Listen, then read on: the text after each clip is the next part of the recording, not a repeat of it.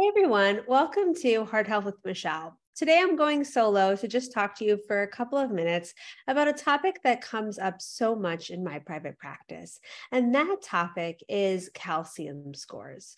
Many times people have an elevated calcium score above 0, and they have a lot of health anxiety. This might have come to them as a shock. They thought they were eating healthy, they were exercising, they were following, a general healthy diet, and they have an elevated calcium score. So to begin, let's talk about what that even means. So when you have a coronary artery calcium score above 0, it means that there is calcified plaque in your arteries, meaning that you have plaque in the arteries that's causing the arteries to constrict and increasing your risk of cardiovascular disease. We have a couple of goals when it comes to having a high calcium score.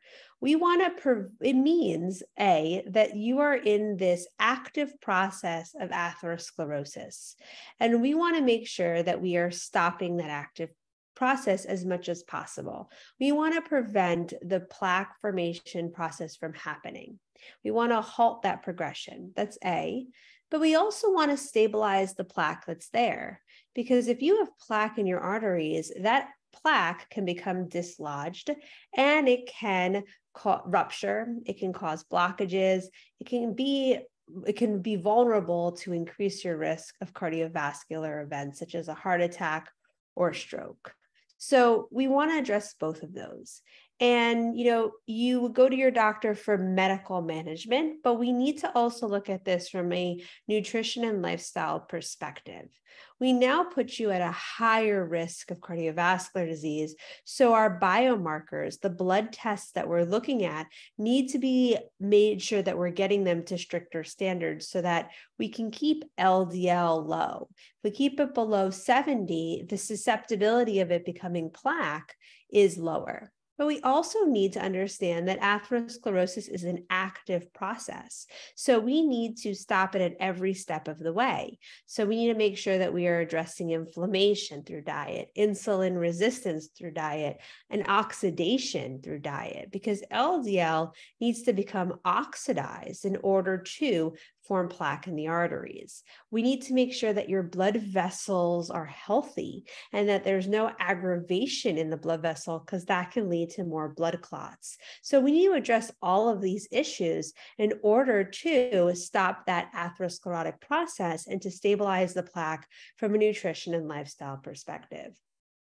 I've seen so many people go on a statin after a calcium score, but not really fine tune their diet from a heart health perspective, and then still have a cardiovascular event. I want to make sure you're adding in nutrition into the puzzle in order to really improve your heart health. There's so many things that we need to look at. So there's certain foods that are going to cause inflammation in the arteries, and there are many foods that help to reduce inflammation in the arteries. Same with insulin resistance, same with oxidative stress, same with lipid optimization and blood pressure optimization. I want you to focus on what are you adding to your diet, and are you getting it in therapeutic volumes that give you successful results. I'm more than happy to help you. I have group settings that go through all of these underlying root causes. It's called my 6-week heart optimization group program. And I also have one-on-one counseling programs that take a very personalized approach to optimize your heart health. If you would love to join me, I have my next cohort that begins on July 7th, and I would be more than happy to have you.